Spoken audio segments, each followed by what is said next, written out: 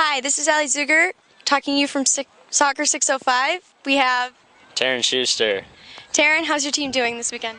Not too bad. We won our first game 9-0, and we play the same team again, so we'll be doing all right, I guess. Okay, and how's this water? Is it being a bit of a challenge? I mean, it's a little sloppy, but it's not too bad. Today might be a little worse since you got more rain here this morning, I believe, so we'll see how it goes. Okay, and you're getting up there in the age group, so have you thought about any colleges?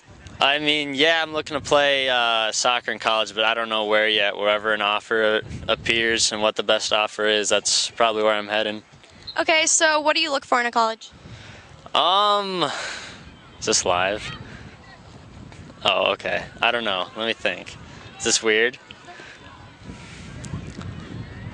I don't know. Somewhere with the major that I'm intending to study and a decent-sized college with something to do in the area. Okay. What do you look for in your college coach? Jesus. Something I look for in a college coach. I don't know, someone that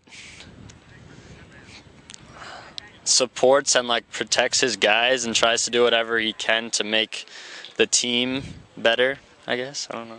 Okay, so with the upcoming World Cup, who do you think's going to win? I think Brazil will win. They have a really good back line, so I don't know if anyone will be able to really pull through and get through their back line. If you had to pick a player that you think you're most like, who would it be? Michael Bradley. He's a possession-oriented guy, and I think I'm a possession-oriented guy, so I don't know. Okay, well, thanks for your time. Yeah, thank you. Signing off with Soccer 605.